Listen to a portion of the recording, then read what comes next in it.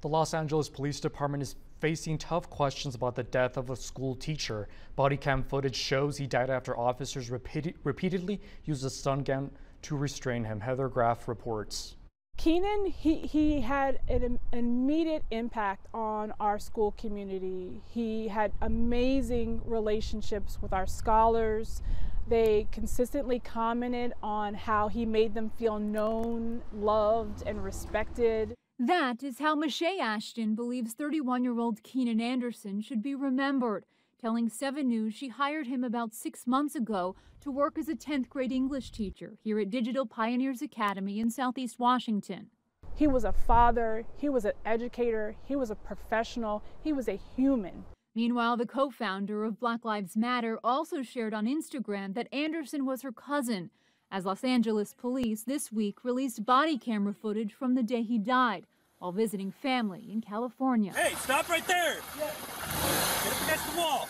I'm sorry, I didn't mean to! Get up against the wall! The January 3rd interaction with LAPD began after Anderson was allegedly involved in a traffic collision. The first officer on the scene calling him a possible DUI driver and asking for backup. Come here, I don't want you on the road. But things escalate quickly. The video shows Anderson appearing to run, then ordered to the ground, and a struggle ensues as additional officers arrive on the scene. At one point, Anderson can be heard saying, "They're trying to George Floyd me." Help!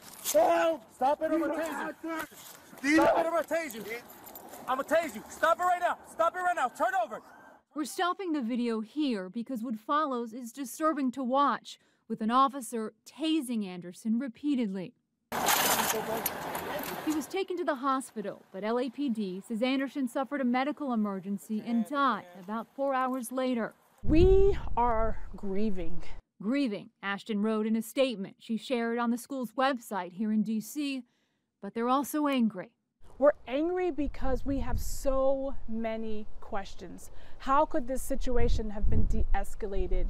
How could we avoid these circumstances going forward? No one deserves to be treated in the horrifying manner that Keenan was treated.